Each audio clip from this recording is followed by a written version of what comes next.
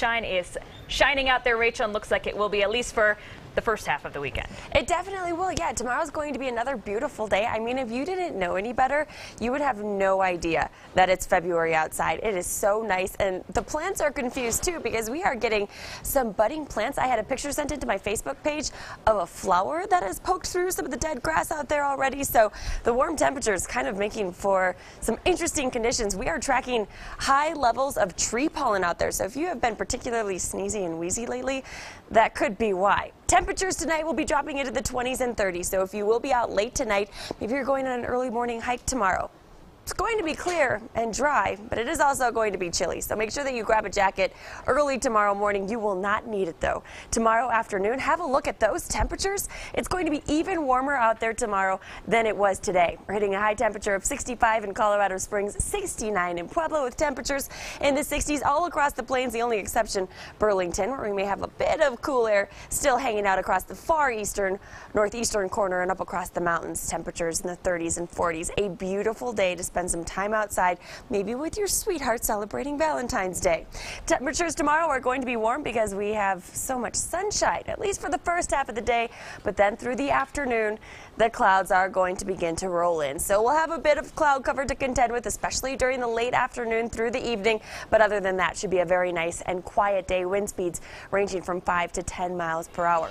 Want to take you right into your 7-day forecast because Sunday, not looking quite as nice as it will be out there tomorrow. We're dropping the high temperature to 46 degrees, so you'll notice the cooler temperatures in place. We also have a very slight chance that late on Sunday could get a sprinkle or two, primarily up across the Palmer Divide. We'll keep a very close eye on that. At this point, though, it's looking like the better chance for snow arrives early on Monday, likely after the morning drive, but throughout the day on Monday, we're going to see deteriorating road conditions. By Monday evening, it could get very slick, and check out that high temperature, 32 degrees. We're staying in the 30s on Tuesday, so much colder for the start of the work week. We'll warm back up, though, by next Thursday, Friday. Right back in the 50s. In Pueblo, 69 degrees tomorrow, 49 on Sunday with temperatures then in the 30s on Monday, 36 degrees Tuesday with temperatures warming back up. So this storm system is a pretty quick mover. It's in and out by the middle of the work week.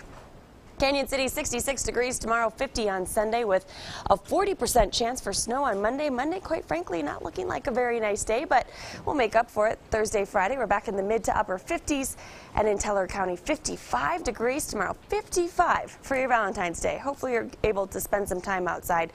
42 degrees on Sunday, then 28 on Monday, and Monday night temperatures in the single digits. It looks like we will see some accumulating snow with this storm system. Too early to determine just how much right now, but that is something that we'll be monitoring very closely here through the weekend. So stick with KRDO News Channel 13, and obviously we'll keep you ahead of the storm. Coming up in the next half hour, we'll use Skycast to let you know just when we could maybe see a shower late on Sunday. And even with the cold, it looks like it warms right back up after a couple of days. It does, yeah. I mean, that's kind of been the trend this winter. We get these storms that move in and out within 24 hours, which, you know, brings us a little bit of moisture, which is greatly needed. One day of cold, I think that we can handle it. Well, I guess technically 2 days. So Monday morning, the troublesome road.